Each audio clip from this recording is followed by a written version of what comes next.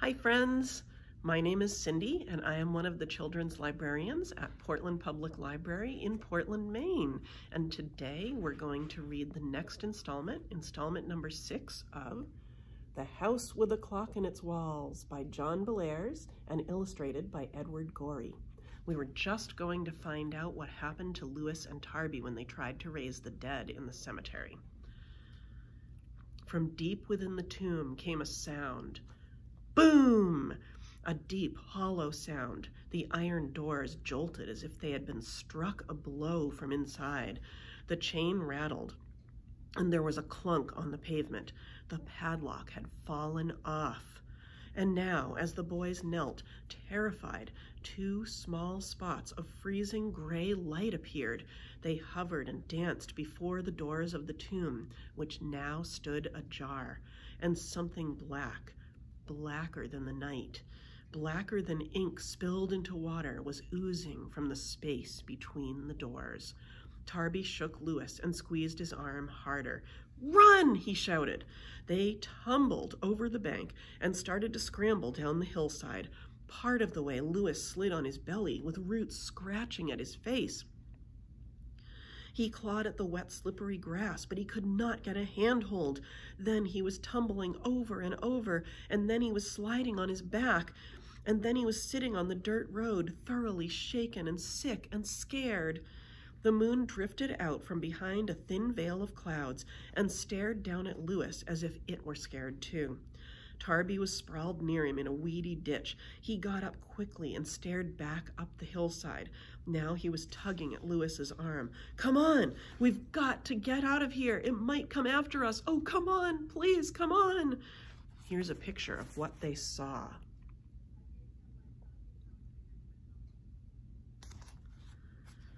Lewis was dazed and shaken, but he got up and followed Tarby over the next stage of the hillside and the next one. They waded across the stream and were soon on the gravel road that led back to New Zebedee.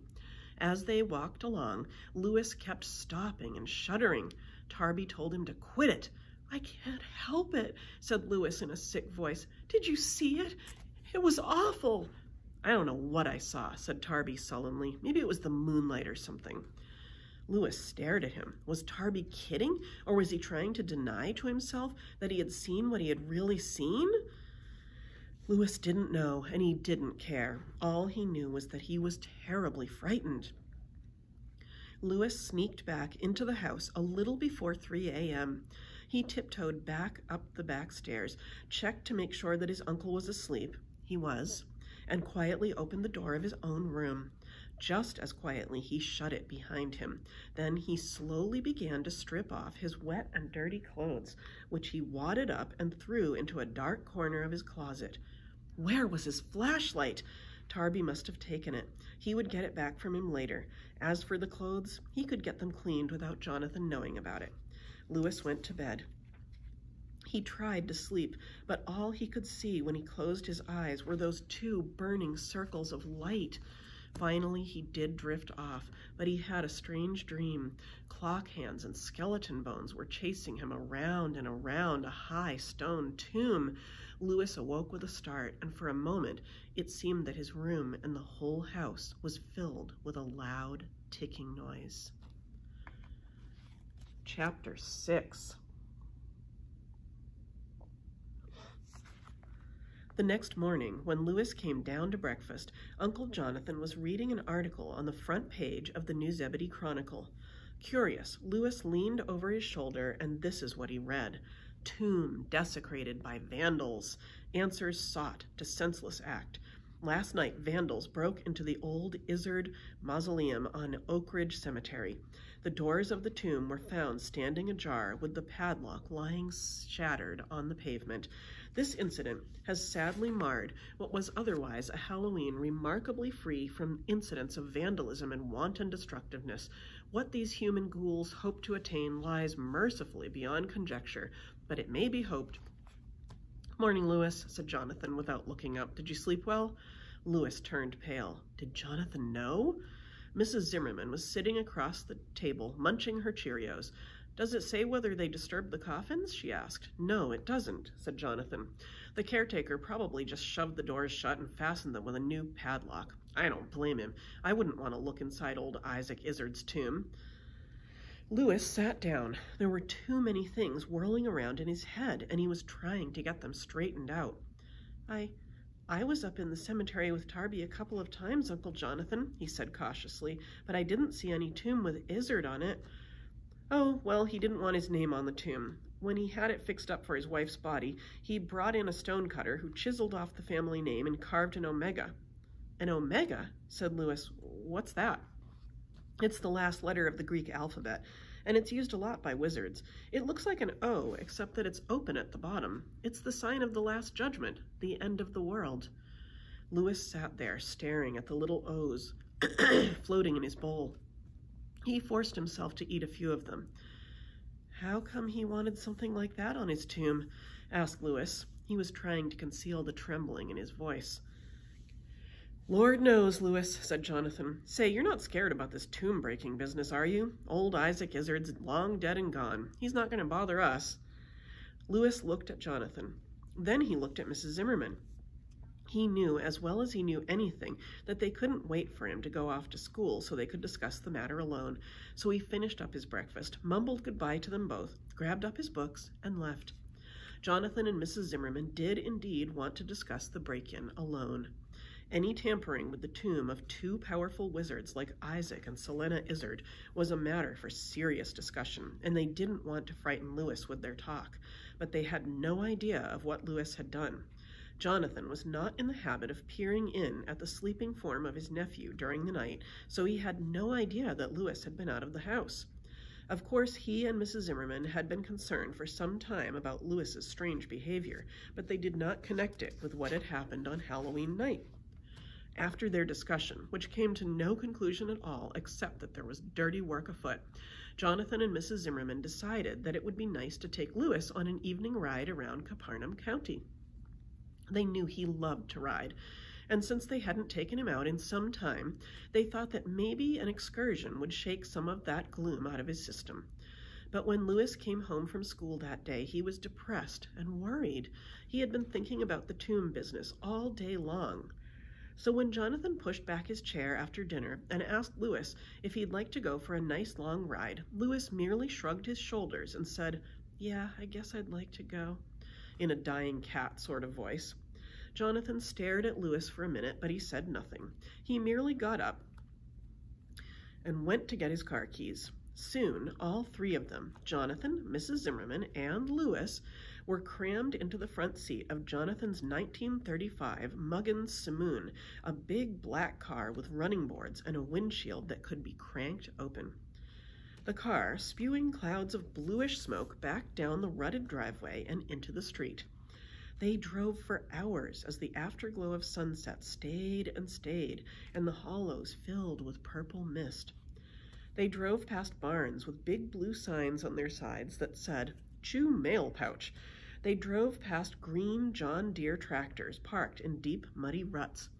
Uphill and downhill they drove, over bumpy railroad crossings with X-shaped signs that said Rail Sing Crossroad if you read them the wrong way, through little towns that were no more than a church, a food store with a gas pump outside, and a flagpole on a triangle of green grass where the roads met.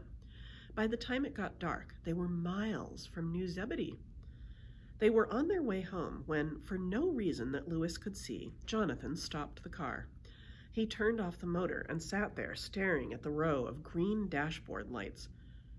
"What's wrong, Uncle Jonathan?" asked Louis. "I keep imagining that I hear a car somewhere," said Jonathan. "Do you hear it, Florence?" "Yes, I do," said Mrs. Zimmerman, giving him a puzzled look. "But what's so odd about that? They do let people drive these roads at night, you know." "Do they?" said Jonathan in a strange voice.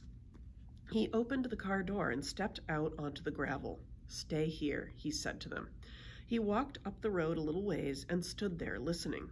Even with the car door open, Louis could hear nothing but the wind in the roadside trees and the clattering of a tin sign on a barbed wire fence.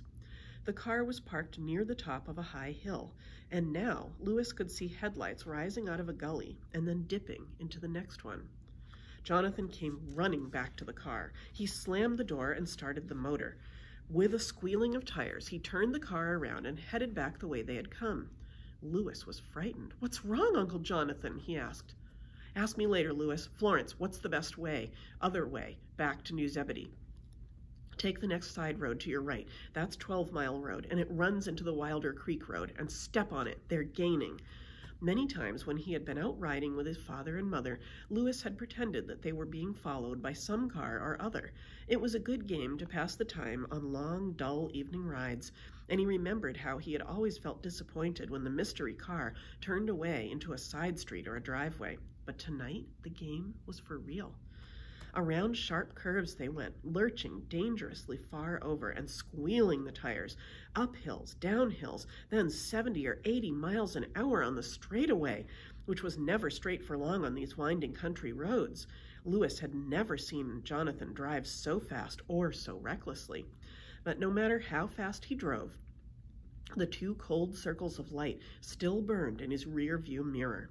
Both Mrs. Zimmerman and Uncle Jonathan seemed to know who or what was in the car behind them, or at least they seemed to know that it was someone who had the power to do them harm.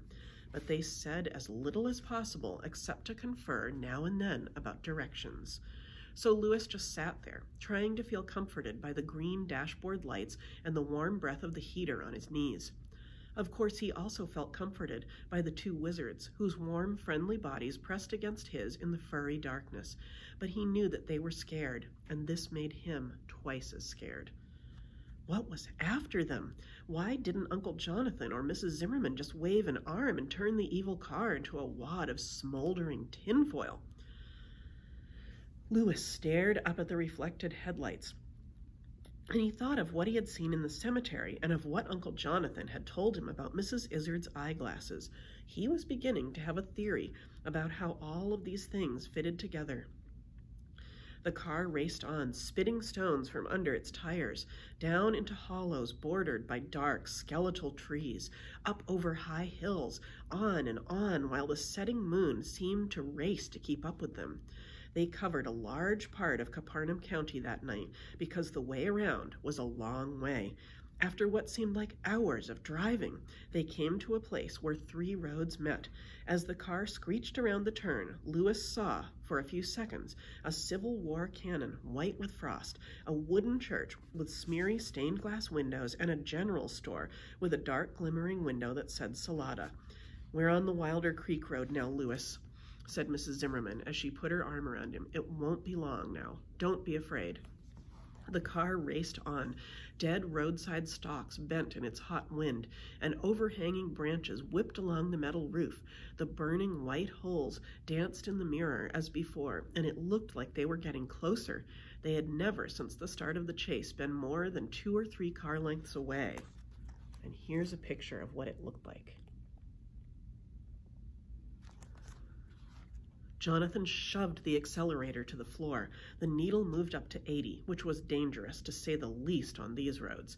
But the greater danger was behind, so Jonathan took the big roundhouse curves as well as he could, and the tires screeched, and the fenders almost touched the crumbling asphalt at the side of the road. This was blacktop, and you could go faster on it than you could on loose gravel. At last they came to the top of a high hill, and there, below them, glimmering peacefully in the starlight, the moon had gone down some time ago, was Wilder Creek. There was the bridge, a maze of crisscrossing black girders. Down the hill they barreled, faster and faster. The car behind followed, just as fast. They were almost to the bridge when the lights in the rear-view mirror did something headlights had never done before. They grew and brightened till the reflection was a blinding bar of white light. Louis clapped his hands to his eyes. Had he been struck blind? Had Jonathan been blinded too? Would the car crash or...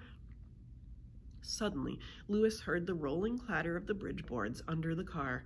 He took his hands away from his face. He could see. Jonathan was smiling and putting on the brakes. Mrs. Zimmerman heaved a deep sigh of relief. They were across the bridge.